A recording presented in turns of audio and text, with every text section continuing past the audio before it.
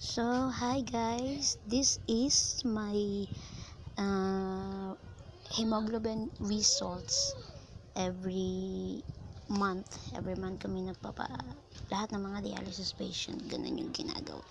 So, ito yung proof, ebidensya. Ayan, let's see what we have here. First, doon muna tayo sa mga late na result ko doon sa 2020. Ito isa December 19, 2020, nag 140 ako. 140. Kita nyo ba? It's December 19, 2020. Ayan. Bakit blurred? Blurred siya. Ayan. Kita niya. Ayan. So, ayan. And then, the next one is May 2020. May 20, 2020. Ayan. Nag 154 naman ako. Ang taas ah. Ngayon ko lang nakita. 154. Ayan. Wait lang. Bakit blurred siya? Blurred talaga siya. 154. And then the next is May 10, 2021 naman ito. Nag 119 ako. 119. Taas pa din.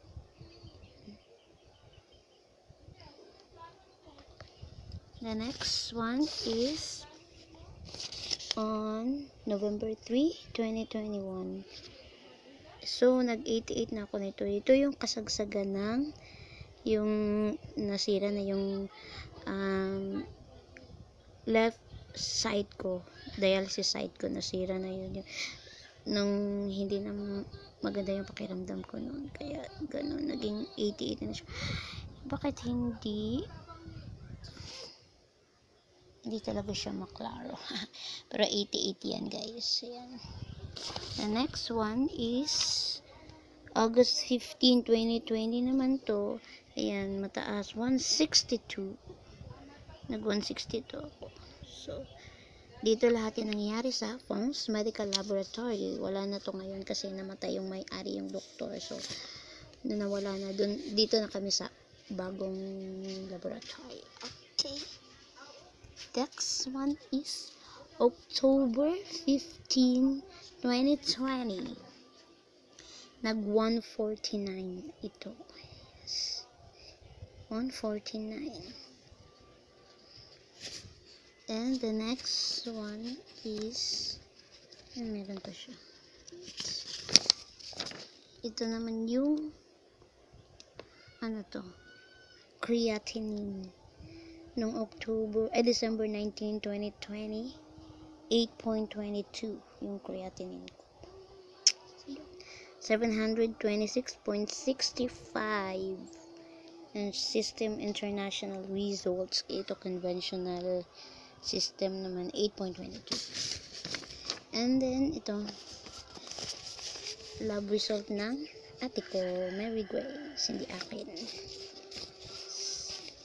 Let's move on to my new laboratory. Vital Lab na ako nagpapalaban kasi wala na yung phones. Dito is April 19, 2023. Recent. 147 yung hemoglobin ko. Xerox to Xerox. Okay. And the next one is, what's this?